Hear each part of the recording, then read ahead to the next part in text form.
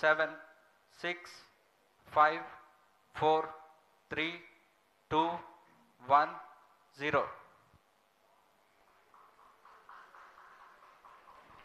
Plus 5 seconds. Lift off normal. P1 tracking. P3 tracking. Magnificent lift off of PSLV C57 with Aditya L1 on board. Plus 15 seconds. PSLV C57 का सफल उत्थापन और इसके साथ 20 seconds. प्रथम भारतीय सौर अंतरिक्ष यान निकल चुका है सूर्य के Plus तेज से 25 विज्ञान को प्रकाश करने। Air lead strap on ignited. इसके साथ ही Plus एक और 30 कदम seconds. है अंतर्ग्रहीय सफर में भारत की उपस्थिति सिद्ध करने का। आप देख रहे हैं PSLV C57 प्रथम चरण पूरी तरह सामान्य। The rocket flying forth, following nominal trajectory and developing nominal thrust. The bright fumes against a clear midday sky. A rocket launch is more than just a sight to behold. The roaring sound and the vibrations that we can feel here, adding to this, the thrill are just amazing.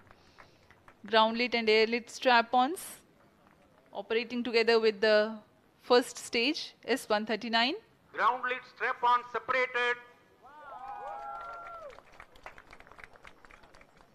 जैसा कि निर्धारित है ground lead strap on को separate कर दिया गया है और प्रथम चरण का निष्पादन सामान्य है। इस घटनाक्रम में अगला एयर लेड स्ट्रैप ऑन को यान से पृथक कर दिया जाएगा। Air lead strap on separated. जी हाँ, इसकी भी पुष्टि हो गई है।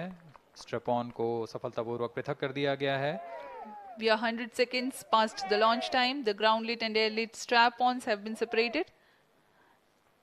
S139 motor still thrusting.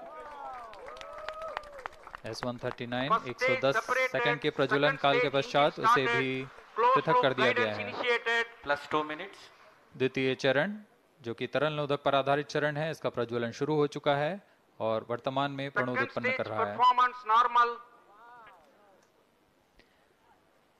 The launch vehicle is at an altitude of 73 kilometers. First stage has been separated. Second stage has begun its operation and the closed loop guidance has been initiated.